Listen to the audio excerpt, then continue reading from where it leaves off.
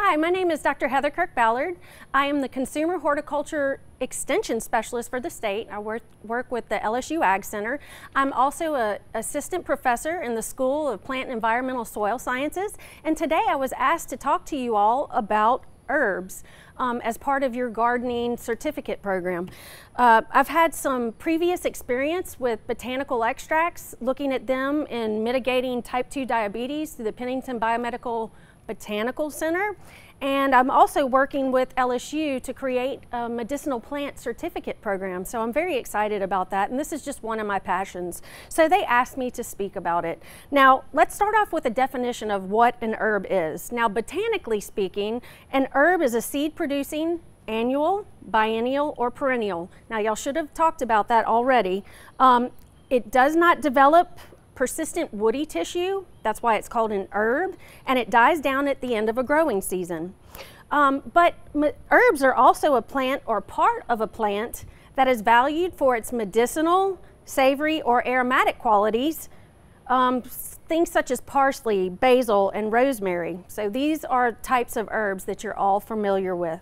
Now let's go over a few uses of herbs in more detail. Most of us are familiar with using herbs in cooking to flavor our food. They're also used as a garnish on our plate to just make it look more presentable and more aesthetically pleasing. Herbs can also be used in bouquets for their fragrance. One thing that I think of is chamomile. It's a beautiful flower that is an herb that's white and yellow. Can be used in a bouquet, but it can also be made into an herbal tea. Which leads me to herbal teas. And for example here, I brought a few of things from my office. This is a plantation mint. Mint is obviously an herb. This is a mushroom turmeric, and this is a chai French vanilla tea. So we use herbs a lot of time for herbal teas. They're also used to make essential oils. Essential oils like these, ones that we use for aromatherapy that has become very popular. They're used to scent lotions like this here, patchouli. This one has eucalyptus and spearmint. So we use those essential oils, and we can't forget about lavender, ladies. We all love the lavender, right? It's so soothing. So we add those to our perfumes and our lotions. But plants and herbs are also used to make cleaning products. You're seeing a lot of those plant-derived and plant-based cleaning products on the shelf now because they're a lot more user-friendly and a lot environmentally more friendly. And then you can use essential oils for pesticides. We have some that we use for commercial use. It's a lot more friendly to the environment. There's things like Essentia IC3 that's comprised of rosemary oil, peppermint oil, wintergreen oil, and you've all heard of neem oil. We use these as insecticides, organic insecticides. So those are all derived from essential oils. And then we also look at plant-derived oils for antifungal and antimicrobial properties. So right now, myself, Dr. Zijing Liu, and Dr. Raj Singh, who is our plant pathologist here at the LSU AgCenter, we're looking at some extracts that will help prevent or mitigate fungal diseases in vegetable seedling transplants. So we're looking at that. And then, of course, there are the medicinal uses of plant extracts. A lot of chemotherapeutic drugs are derived from plants. Digitoxin is a heart medication that is made from foxglove. Then metformin is the most prescribed anti-diabetic drug according to the World Health Organization, and that one is derived from French lilac. So when we're talking about medicinal plants in this arena, it's not to give medical advice, it's more just to talk about the history of plants, herbs, and essential oils as they've been used in medicine. So more of a history of plants. Now the Egyptians have used medicinal plants since 4500 BC, and Eastern medicine has utilized plants since 2600 BC.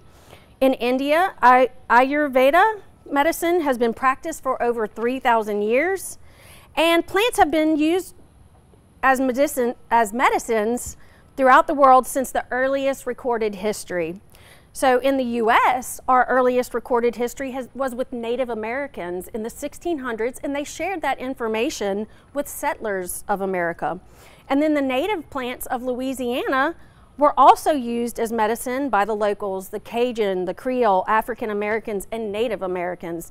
So we have been using plants for medicine since the dawn of age. Now, why do we use plants?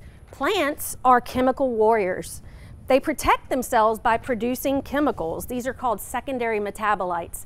You know, when we're threatened by danger as humans, we can run away from the danger. However, plants cannot. So they defend themselves. You can think of something like poisonous sumac or poison ivy. This is how plants protect themselves. However, they make it very interesting for us as humans to look at them for medicinal purposes. Now, some of those secondary metabolites or alkaloids, probably the #1 most known alkaloid that you all are familiar with is coffee, right? So caffeine is an alkaloid from the coffee plant, and it's a stimulant of the central nervous system.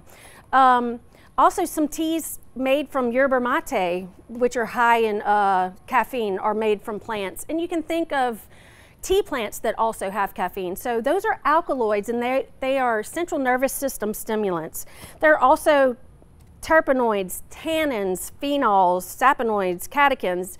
You may not have heard of all of those, but these are the types of chemicals that we're looking at for medicinal properties.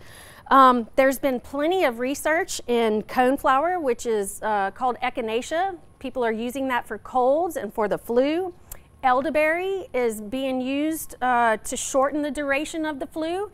Also, research has shown that it can shorten the life of H1N1 and, hey, possibly COVID-19. There will be lots of studies in medicinal plants as a mitigator of those types of diseases, or to lessen the severity of those diseases. Ginkgo biloba, many people have heard of, is from the ginkgo biloba tree, and people take that for memory.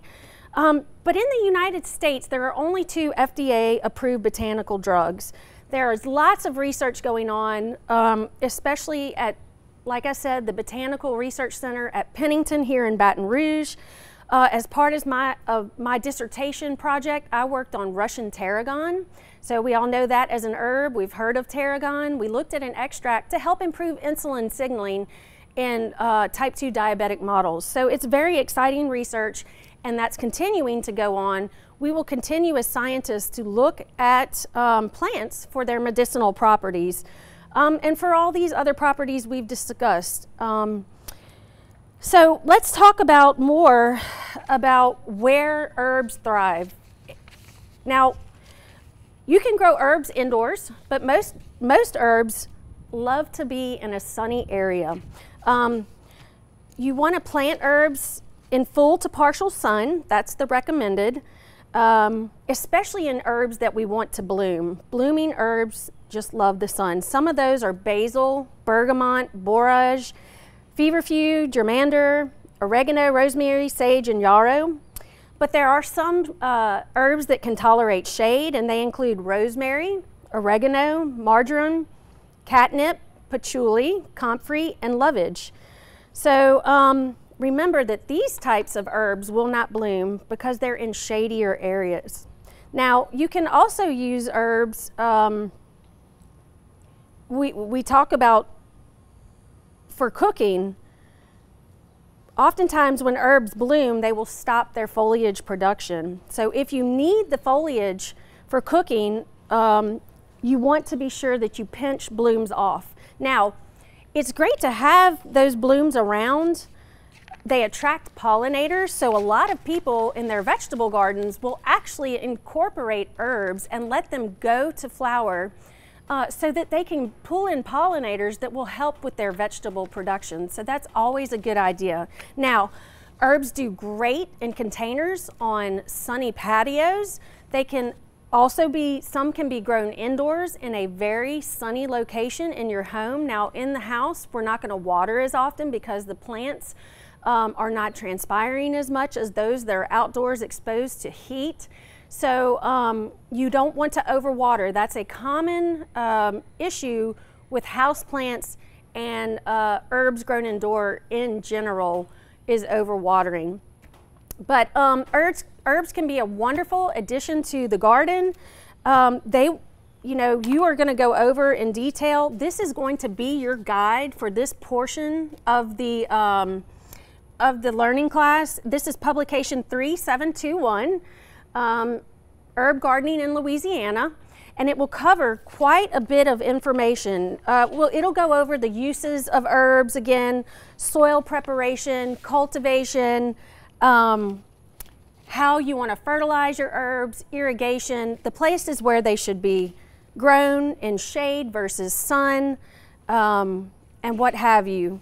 So this will be a good guide for you all. You want to make sure that you, just like any plants, they're getting proper fertilization and irrigation, and that we're maintaining those beds without weed or disease and insect pressure. So we want to make sure to keep an eye on that by using mulch.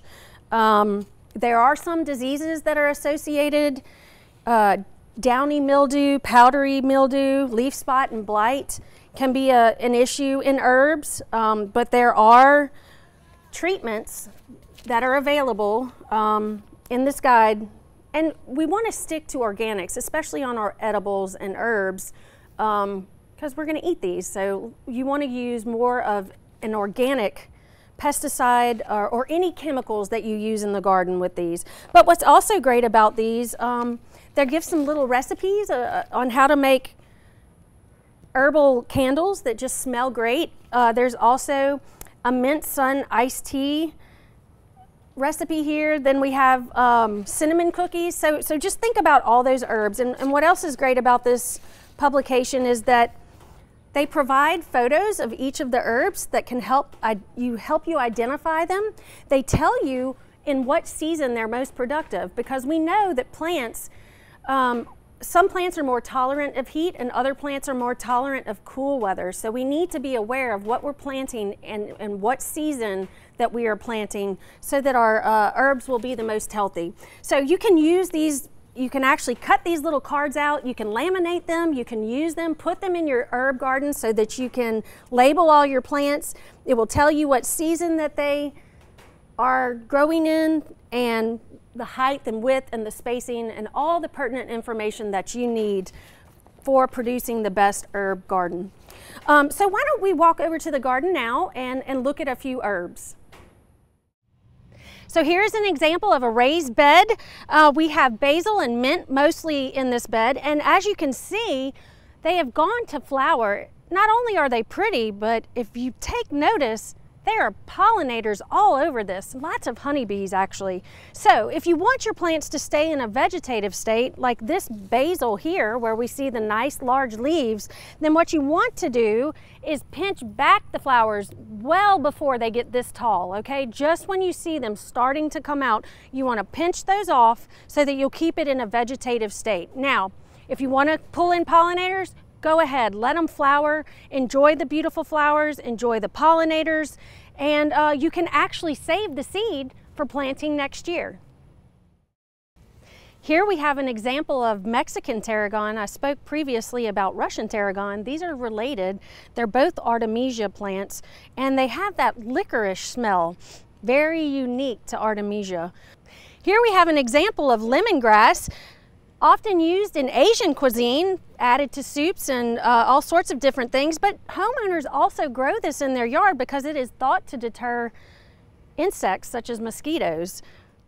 All right, and here we have a bed of mostly thymes and rosemary. Now, thymes are one of the mounding ground cover type herbs that you can use as a low growing. There's also a trailing rosemary, and remember, both thyme and rosemary essential oils have been used as insecticides. So as you can see, herbs are very versatile. They can be used in cooking, for medicine. They can be grown on patios, in containers, or out in a garden, but they're a whole lot of fun and very easy to do.